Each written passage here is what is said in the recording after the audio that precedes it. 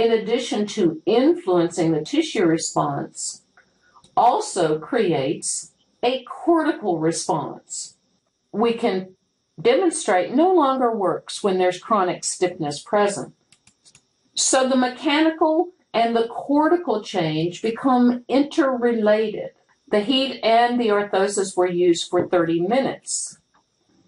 You can see in the illustration on the right that the collagen fibers become more parallel. The tissues are interrelated and that there must be movement. These fibers must move differentially. Now, even those areas that were not affected by the bleed greatly diminish.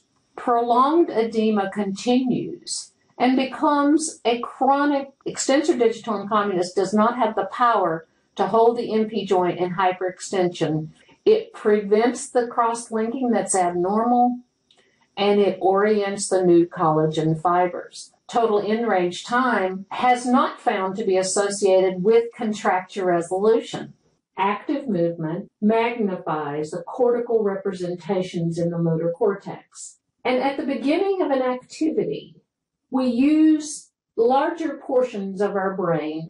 The motor output of this muscle had significantly enlarged. It selectively immobilizes proximal joints to direct distal joint motion.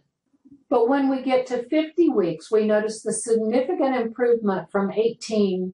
We have to take the maladaptive pattern and actually put it in an opposite balance. The cast provides a consistent, well-contoured, non-constrictive light pressure power to the PIP joint for flexion. And they can monitor the motion in any joint at any time to give the patient